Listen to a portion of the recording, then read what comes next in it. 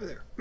This is Dr. Unbuddy. We're going to take a look at the Project 10, which is where you will actually create classes. And as you can see from the project description, there are two files to be handed in. I'll tell you right now that one of them is called Play Hangman, the other one is called Draw. Leave the drawing stuff for last. You can play this game without the drawing, do that first, then do the drawing. And I think that's the smart strategy to do with this. Few things. So we give you a game.py file. That's the driver of the game. You don't have to write that. You use that. So download it and use it. And that also gives you clues about how you write these classes. So the first one we're going to start with is the one that is called Play Hangman, and that goes inside the playhangman.py file. The classes always have an init in it, so we're going to start with that. We tell you some attributes that you need to specify, and there will be others below that also need to be specified in here, but we didn't specify them all. You'll add those to this as you go along.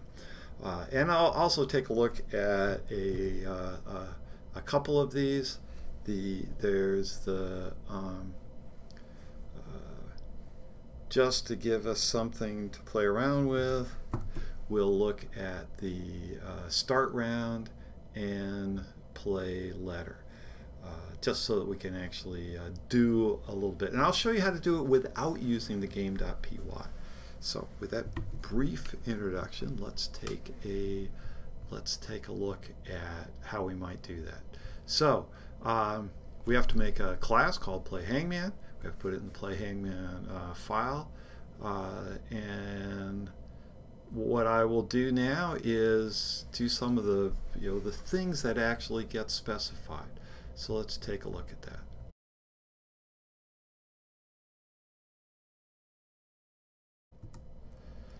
Okay, so we have a few things that I've typed in here. We've got part of this started. We are going to be drawing things with the turtle, so we have to import that here. We have class, and we have a name that we specify. Object is what always goes in there. We double underscore init with a self. And we do two things. We have a screen and append. This allows us to actually delete the screen at the end of the game. And this is the drawing that we'll actually be doing. Remember in Hangman, the first mistake that you make, you draw a leg, part of the scaffold, then you draw the second one, and then the third one, and then you get the arm, and gradually you end up with a bunch of guesses, and that's the drawing part. We're not going to do that part. Let's play the game without the drawing and just keep track of things.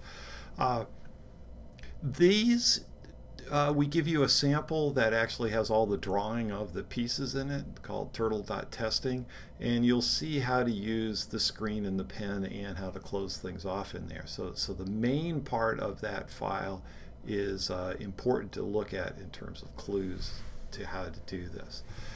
The other is that the word list, eventually we're going to read that from a file. And we give you the file name. But to start with, that's going to create a list of words. So let's start with a list of words in here. I'll just have a couple here. I'm using some that have letters appearing twice just because that's a little more interesting in terms of developing it. So those are the three things that we specify that you need to do. Now, if you look at the game.py, you will see that it starts with a what does it start with? It starts by, first of all, setting up a game from play hangman, and then we have a loop depending on, keeps we can keep playing the game, and the first thing we do is we start a round of the game. So we're going to need that one, and then we're going to go through and keep guessing letters. So we're going to need the play letter. There it is there. So those are the two that I'm going to take a look at. We set things up, and then we start playing with the letters. All right, so on our play hangman here, so we need to start the round. Now in here someplace we're going to have to call the drawing routine.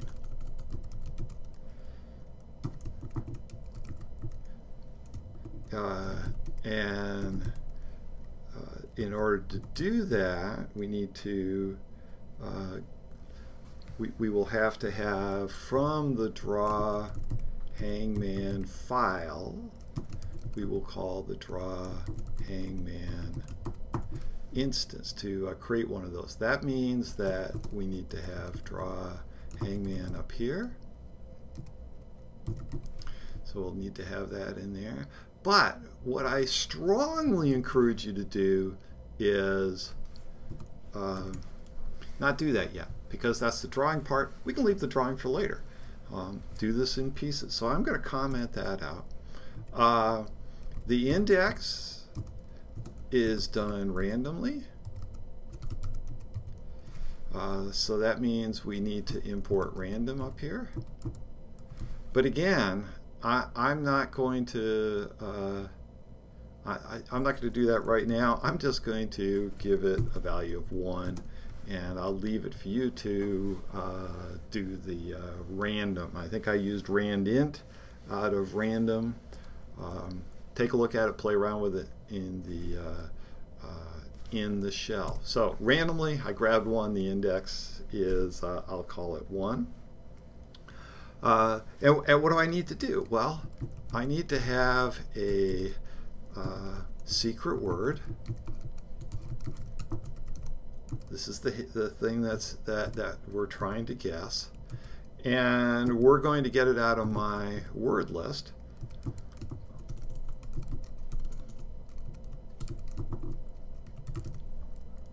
And we're going to get the one at a specified index. That's going to be done randomly, and I just have it as 1.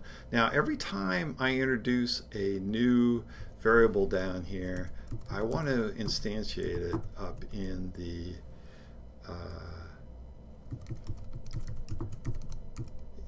it turns out that I don't have to do this, but it's a lot clearer in terms of understanding what gets used to, what data attributes you have in your class, if in fact you initialize them all in the init. Like I said, it doesn't have to be done. It's a little bit cleaner to do it this way. So every time we have a new one, and it's very handy to have some print statements. And when I like to add in there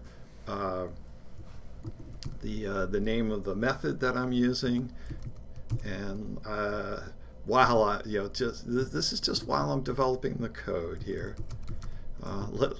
It's kind of handy to actually print out the secret word. Obviously, it's not very much fun in terms of playing it, but so what happens with to start the round? Well, I'll start a drawing. I need to grab a word. That's to start it out. Should be done randomly. I'm just going to grab the first one, and we can. That gives us the basis to get started with. We're going to need to add more to that, and then we need to play a letter.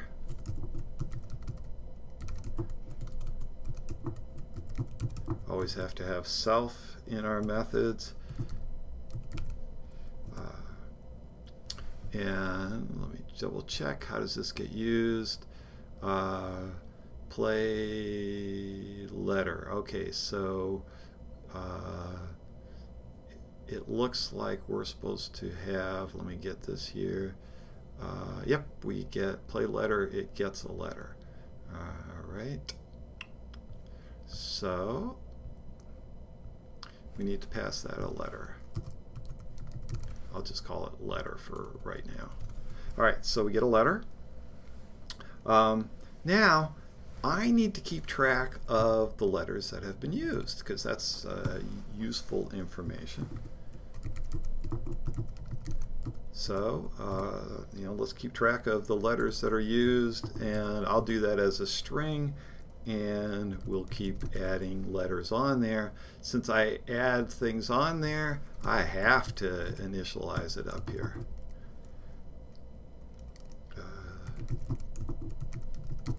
So it's going to be initialized to be empty, and every time I get a letter, I am going to update, keep track of the letters that I've used, right?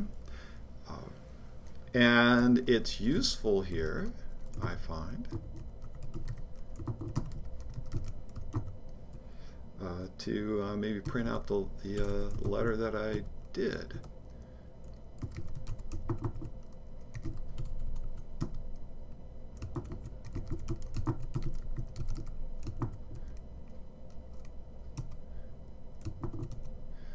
Okay, so that gives us a few things. Now, whenever I get a letter, somebody's guessed a letter. Is it in my word or not? So let's check to see if my letter is in my secret word.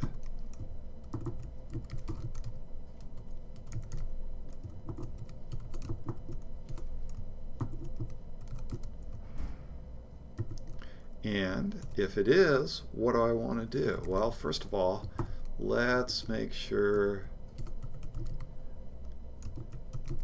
just print out some information.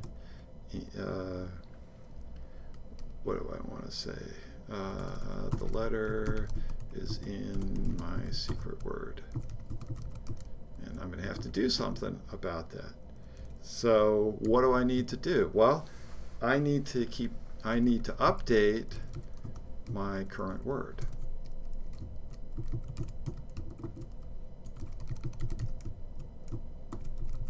Which I don't have, so like all these others,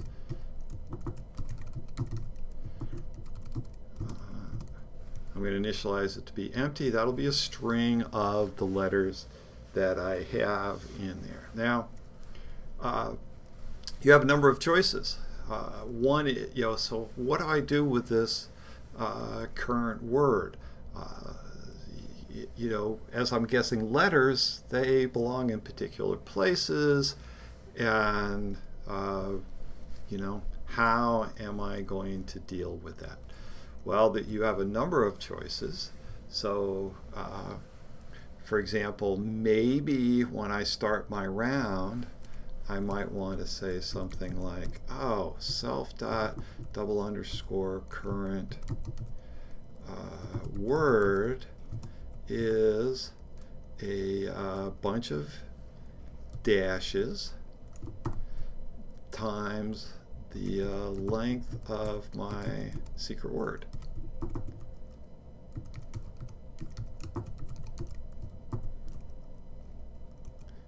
What in the world did I do there? Oops, got an extra, I'm getting some extra blanks in there. That's going to cause me trouble. Okay, so what in the world did I have there? So let's make sure we print this out.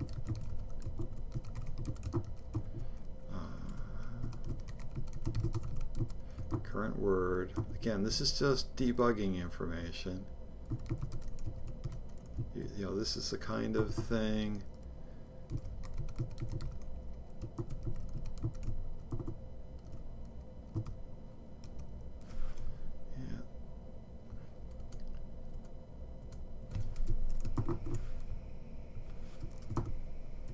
All right.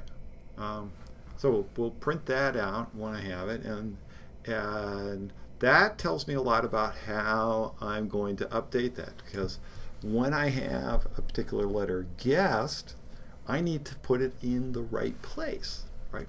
fix it up with things in the right place. I'm not going to do that right now. I'm going to leave that for you. What if it's not in there? Well, if it's not in there, then I have a miss. And one of the things I have to do is keep track of misses. Oh, well, if I'm adding to the misses, then I better have it up here. And my count, like any other count, will start at 0. So I update my misses. And again, let's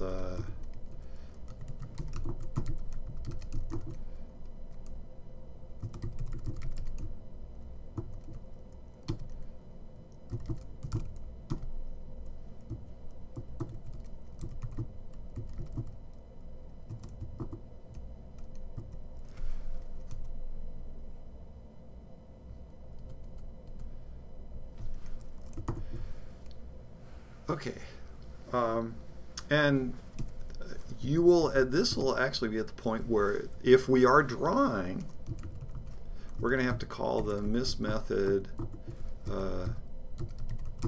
of the draw hangman class. All right, that's where we would do it. But right now, you know, I'm going to leave that for you. And again, you should leave that to the end. So there's 2 places that we did that. So there's a number of things here that at the moment I'm leaving out. Okay, this here is supposed to be read from a file. But while you're testing your program, it's really nice to be able to just have a simple list there. Notice how I added these guys on as I put them down below. The drawing, that initializes the drawing, and here's where you call the drawing. These are the only 2 places that you end up in this class interacting with the drawing of the class, the drawing of the hangman. And we'll leave that for later. Okay, so we're supposed to actually do our index randomly, and down here we need to update the current word. All right, so there's a bunch of stuff here that I've left out for you to do, but the idea is to give you a little bit of a start here. So how, in fact, do I start this out? Well, if we look at the game.py, we see that I created a hangman class that way, and then I called start round, and then I got a letter and I called play letter. So those 3 things need to be part of my my file. So let's save this. We're just going to run the hangman, and so we'll call it game equals play hangman, like so. All right, it starts up a turtle, and I could leave that since I'm not going to be doing any drawing. For right now, I could leave that out, and in fact, I think I'm going to go and do that. I'm going to kill this by restarting the kernel there, and now that I see that gets successfully created, we can now save that and not have that part show up. All right, so game equals play hangman. All right, so now I have a game. All right, that's interesting. Nothing happened, and notice I can't look in there. So one strategy you might have is to leave out the double underscores, and then you could in fact look at the state of things in there. But for right now, let's try this. Start round. Okay, so that starts a round, and notice what I did here is because I printed, we know that in my start round okay, so the word tool is the one that is has been selected, and my current word at this point is has 4 slots for the matching the 4 letters there. Okay, now let's pick a letter. So that is the play letter, and we need to give it a letter. Let's go O. All right, so we're going to play the letter 0, and we have it in the secret word, but we're not doing anything with it. Okay, that's all right, because we didn't implement that. But you can see how we're going out playing the game. Let's try a letter that's not in there. Okay, it said that in fact we did update. We can see that we got into the misses part, and so I'm starting to see how to how this game can be played. All right, and I could put some more prints in there, but the important thing is that you can start to play this game without even running the game.py. Now, one more thing that I can show you about that is that if you want to, you could put all of these methods in there. End of round returns a boolean. Okay, get current word. All these things.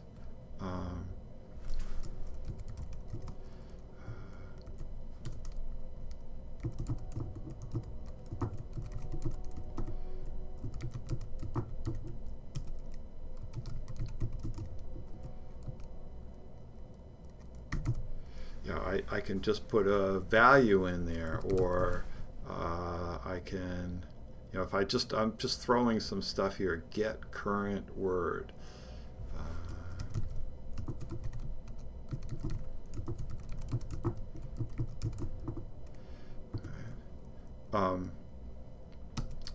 If I don't want to implement these yet, I can just put the word pass in there, and then Python understands that, yeah, you're leaving it for later on. You can go through and create a shell of all of those, and then you can call your game.py from that. All right, so there's still a lot there for you to do. Let me show you just one more thing.